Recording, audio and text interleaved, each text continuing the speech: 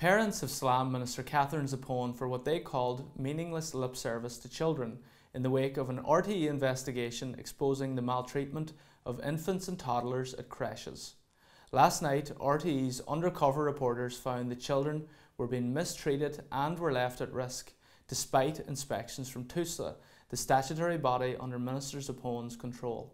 It was extremely hard to watch that programme last night, especially the scenes where babies were being put to sleep in rooms crammed full of cots and bouncers and even held down and shouted at. It was very, very upsetting. But these creches were inspected by TUSLA.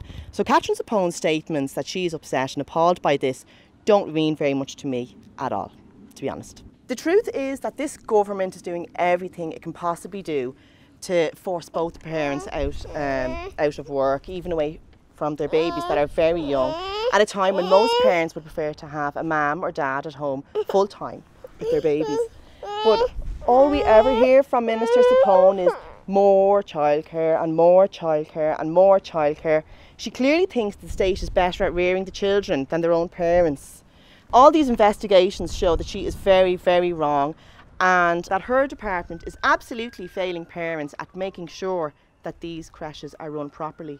Right now, families where a parent, a mum like me for example, cares for the children in her own home are actually being punished and by being forced to pay thousands more in taxes, and other families are pressured out to work by policies that have made it impossible for parents to raise their own children in their own home. This needs to end, and Zappone either needs to resign or she needs to give families real equality and choices rather than pretending that TUSLA is going to bring creches up to scratch, which is not going to happen.